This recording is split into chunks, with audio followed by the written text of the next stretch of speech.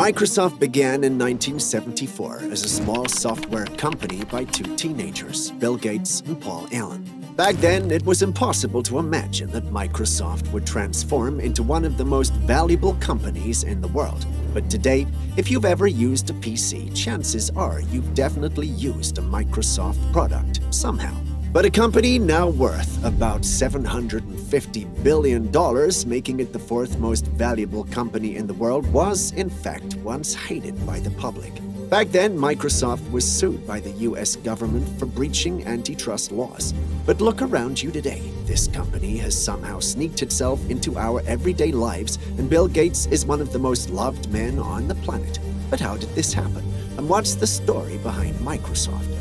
People are forecasting that there'll be software stores just like there are record stores today, and that there'll be thousands and thousands of those.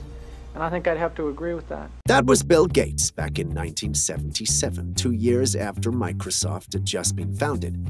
From an early age, Gates was fascinated with computers, and he learned to code alongside future co-founder Paul Allen and two other friends by renting time on corporate microcomputers. The story of the Microsoft company began when Paul Allen found the cover of the January 1975 issue of Popular Electronics. The magazine showed the image of the first microcomputer, the Altair 8800. Excited at this computer, Paul rushed over to show his friend Bill. The computer was seen as a substandard back then. All it could do was flash some lights, but Gates immediately realized that with some strong software, this machine could become an affordable personal computer for anyone. And there and then, they saw the potential of developing basic language for the system. Would you just imagine if another person had found the magazine? Would we have Microsoft today? Who knows? They called the manufacturer of the Altair 8800 MITS, claiming to have a working interpreter for the computer ready to go, even though it was a lie. Once MITS showed they were interested, Gates and Allen immediately started working on the interpreter.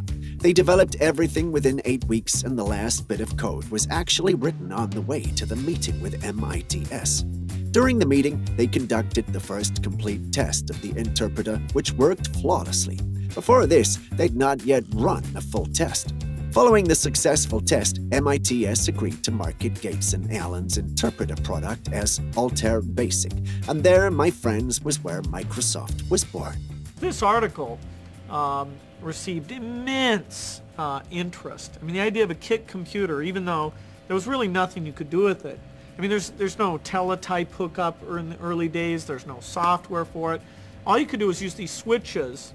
Actually, use them here, and key things into this front panel, and maybe do a little program that does things in the lights. The name Microsoft, as suggested by Allen, is a combination of the words microcomputer and software. Since they developed software for microcomputers, it was a pretty illogical name. Microsoft may be one of the few companies that you can say it just started with a dream that software would be important, a dream that there'd be a computer that would be affordable and at a personal level. And that's a dream that Paul Allen and I had that at the time seemed very crazy. Altair Basic was successful and Microsoft was in business. By the end of 1978, Microsoft's sales topped more than $1 million, and in 1979, the business moved its headquarters to Bellevue, Washington, a suburb of Seattle where Gates and Allen grew up. By 1980, Microsoft's revenue was nearly $30 million when they decided to open up their first international office in Japan. Now, at this point, Microsoft still wasn't a household name. They were successful, but they weren't as big as they are today. The next few years changed Microsoft from that successful company to the company everybody knows today. The first player in this rise is IBM. Perhaps the biggest event during Microsoft's early years occurred when IBM asked Microsoft to write an operating system for the computer they were developing. IBM believed that if personal computers were successful, they would not only make their mainstream typewriter product line obsolete, but they may be a logical successor to the typewriter and could potentially revolutionize the business for IBM. It's hard to know whether Microsoft co-founders Bill Gates and Paul Allen predicted this as well, but when IBM asked for an exclusive licensing agreement for the operating system software, MS-DOS, Microsoft denied exclusivity. In 1986, Microsoft purchased the code license for what would eventually become MS-DOS from Seattle Computer Products, SCP, for $925,000. Bill and Paul had foreseen the potential success of personal computing and believed that if they licensed the operating system to multiple companies rather than exclusively to IBM, the combined revenue from these companies would surpass even IBM's reach. This decision was a significant gamble for Microsoft, but it could have been the best choice they ever made. It had certain restrictions that prevented IBM from selling to other hardware makers. So if people did IBM PC compatible machines, we would get the revenue by doing business directly with those people. And so we tried to make sure that, given our belief that personal computers would be hyper popular, that Microsoft would get a lot of that upside. Microsoft also worked with Apple to create software for Apple's hardware. At an Apple event in 1983, Gates told attendees Microsoft expected to earn half of its revenues selling Macintosh software the following year. This is how close the two companies were until Gates announced plans to make a competing graphical interface operating system, and it would be called Windows. Jobs blasted Gates and was on a mission to expose Gates for what he believed was a blatant act of theft, accusing Microsoft of stealing Apple's graphical operating system. Even though it was Xerox, not Apple, that originally developed the graphical operating system, Jobs went ahead and filed a lawsuit against Microsoft. When Jobs was lashing out at Gates during a meeting, Gates just sat there coolly looking Steve in the eye before replying in his squeaky voice what became a classic line. Well, Steve, I think there's more than one way of looking at it. I think it's more like we both have this rich neighbor named Xerox, and I broke into his house to steal the TV set and found out that you had already stolen it. What a man. Jobs didn't like Microsoft at all, but that changed when Microsoft went ahead to save Apple from bankruptcy in 1997.